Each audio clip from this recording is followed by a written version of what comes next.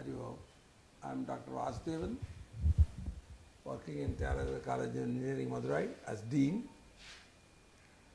I am a professor of chemistry, and we have done some work with respect to the proper reuse of plastic. I would like to bring out some details about how and the need of such work in the present day. Plastic is very important. This decade or this age itself can be called as plastic age because every alternate material has got some plastic or other, and now we are moving towards electronic materials, most of which contain higher percentage of plastic. And more than anything else, plastic is poor man's friend. India has got more than 70% of villages only, and they use plastic materials for storing water, for most of the kitchen appliance, for storing materials, everything plastic, and it is now available in the home as a carry bag, as a cup or a bucket, something like that. So, the plastic has actually improved the standard of living of the poor man. So, without plastic they cannot live. So, use of plastic is so much important, there is no question of banning the plastic. It is going to be the way of life. The only, if at all you call it a problem, is how to dispose the plastic which is used, and especially more than 50 to 58% of the plastic is used for packing, and the general habit of the public is to use the plastic for packing and then just to throw it. The garbage culture is poor.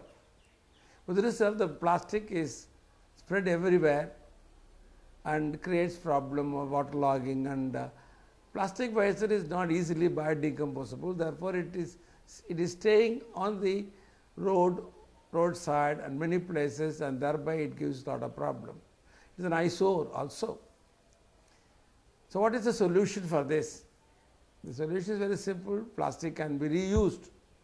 Before I say something about how this is going to be reused, I would like to bring out the knowledge about plastic as it is, what I mean by plastic. So, what I mean by plastic here, we must actually see and understand what are the plastic which is being thrown away, which gives the problem. I will show some of the plastic which is being used now. Now, the carry bags, milk sachets, multi-layer films used for chocolate, biscuit covers, kurkure, pan parak, and so on. All these multi-layers, and then the foamy materials as thermocol or foam, or some of these materials also can be used. All these materials can be used effectively for certain purpose like road laying. They can find wonderful use. So, I would like to show what are the materials as it is. Now, here you can see this is a packing cover. This cover, the thickness is very important. We can use up to 70 micron by thickness. Most of these materials are less than 70 microns only. Here, this is another packing material which is used for packing cloth material, cloth merchant. This is MTR masala paper.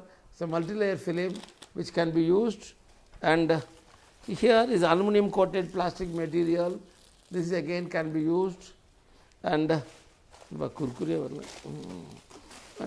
see here, this is again thin plastic films, and this is a multi-layer film, and yes, here again this is a multi-layer films. At the top you have polyester, at the bottom polypropylene. Therefore, all these materials can be effectively used. This is thermocol, which is largely used for packing materials, and this can be again used, reused. This is PU foam, which is again used nowadays. We use more of PU foam for packing. This can also find its use for road laying, and you have many varieties of multi-layer films here. All these are used for proficiency materials, which normally you get in various forms. So, all these things can be used. Now, normally what they do is they simply take it and then throw it in the road, whereas we can find wonderful use for this. So, the one thing which is not used here is PET bottle. This is a polyester. We do not use here. Another thing is PVC tube and PVC material we do not use. The material which is collected here are made up of polyethylene, polypropylene and polystyrene only, and U foam also, something like that. These are the materials which are being used. The plastic which I showed are the raw materials for road construction. What we do here is, these plastics are shredded into small pieces. The size is 2 mm to 4 mm, and then it is going to be used for road laying. The process we will discuss later, but we can see here the shredded materials. Now, this is material which is shredded. This is nothing but multi-layer films like kurkure.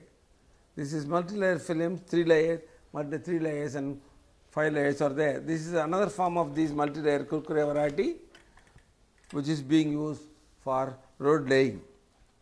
Another material here is, this is municipal solid waste from all your carry bag and other thing which has been thrown along with the municipal solid, collected, segregated and collected, and that is being again used for road laying. This will be cut again as per the size requirement. Number 3 is a very interesting material. This is obtained from the PU. This is PU foam, shredded PU.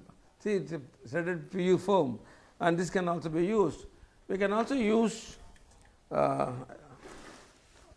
from laminated plastic, which is also been which is available in plenty. Actually, nowadays notebooks are laminated. This laminated polymer is nothing but polyethylene that can also shed into small pieces and can be used. So, polyethylene, polypropylene, multi-layers and your foam, all these materials shredded, and there is no need to any segregation for all those things. It can be in the form of mixture and can be shredded and then used for road laying.